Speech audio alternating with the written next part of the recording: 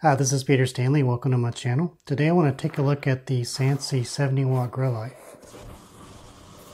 Sansi sent this light to me for free to evaluate and try out and share with all of you how it works. This is an interesting light to me because they came out with the 50-watt floodlight last year before last, and I've been using it as a grow light, having really good results, and then they just came out with a 100-watt version of that light, which I also have. But about the same time they came out with that, they came out with this 70-watt light, and it has the exact same form factor as the floodlights do, but it's optimized for growing. So it's IP66, just like the other floodlights. The color temperature isn't listed, but it's listed as full spectrum daylight, with CRI of 90 plus, which means it's got really good color rendering reproduction. They advertise it to have 3,915 lumen. Color breakdown is 17.4% blue, 36.4% green, 38.8% red, and 7.4% far red. Let's go ahead and open this up. We'll take a look at it.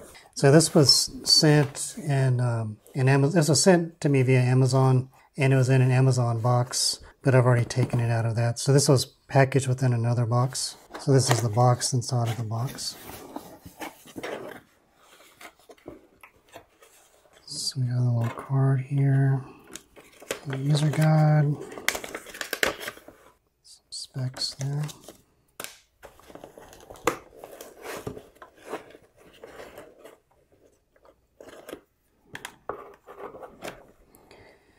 Little hanging kit.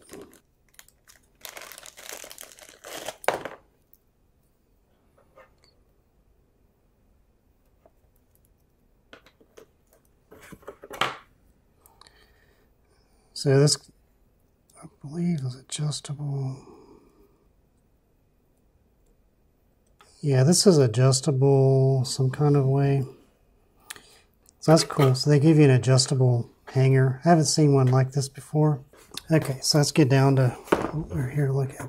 So yeah, so this, I mean, it's a little different than the floodlights, but it's, if you've seen the floodlight video, very, very similar, very open. Easily dissipates heat, so it's vented all around on the sides, the back, and the front. It's not super heavy. I happen to have the 100-watt light. It's actually under here. Let me show you that.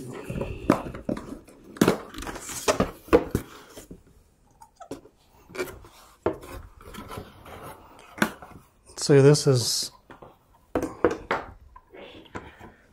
how much bigger the 100-watt light is than this. And you can kind of see how they're very similar. These are different. It looks like it's, I don't know if it's how they get the colors they want, but it's almost like an additional lens or something over top of the light source that's different from these. The 50-watt one I have has ones that look just like this. So this is different, but you can see it's the same kind of case, same kind of hanging apparatus. And we've got, just like with, I didn't know if you saw it, but on the 100-watt floodlight it has an on-off switch, and this does as well. It's the exact same kind of, here it is, exact same kind of switch. It's got a plastic covering, probably to protect it from moisture. The 50-watt floodlight does not have this. It's just a plug and play. So this rocker switch on the products they're making now is an upgrade. So let's go ahead and plug it up. I've got a kilowatt tester here. Most of the Sansi lights, except for like the lower wattage one, like the 15, they come in a little under what the advertised wattage is, but that's not that big of a deal. I'm expecting it to be a little less than 70. We'll see what we get. Around 48. That's fluctuating between 47 something and 48. So that's just a hair under 50 watts actual, which is more than my 50-watt floodlight. That was actual around 39, I think. So yeah, it's very bright, as you can see. A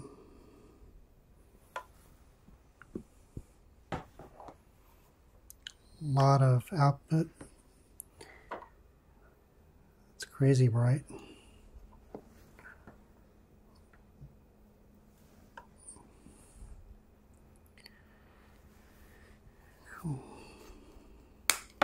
have a plan for this one. I'm going to replace the 50-watt floodlight that I've been growing in my office with this light. I'm going to prune it back, but I'll get some basic par readings on at the height that I have my canopy so you can get an idea. I don't know if I'm going to use the hanger that came with it, although it's a pretty neat hanger. Actually, I've already got rope hangers in place that I'll just probably hook onto the corners and hang up like that, because I already have those where my existing light is. So next we're going to hook the light up over the plant, and we'll do some basic par tests of canopy height and show the output from that.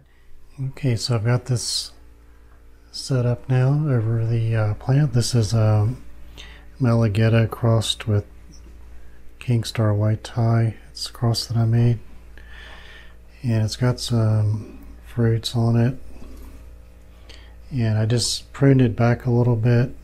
It's in a small DWC setup, air pump. It's on a timer, so that's how it looks. And this was the light that I had over it originally. This is another Sansi light. It's a 50-watt floodlight. So you can see it's very, very similar. It's a little different, but it's the basic form factor as the other one. So there's a little more output. So we'll see how it does. We'll do some basic par readings. It's hard to see with the way the light is now, but right at canopy,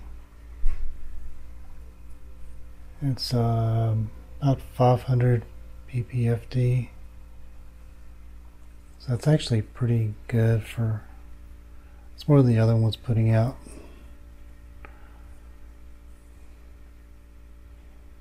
Actually around 600, 670 at some parts, so even 700 directly under the lights. I might actually need to raise this up a little bit.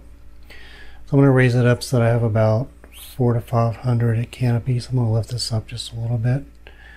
I'm going to show that, but that's what I'm going to adjust it to. So just about a few inches under, it's, you know, around 600-700 ppfd. So yeah, so that's pretty decent. So I'll do that real quick.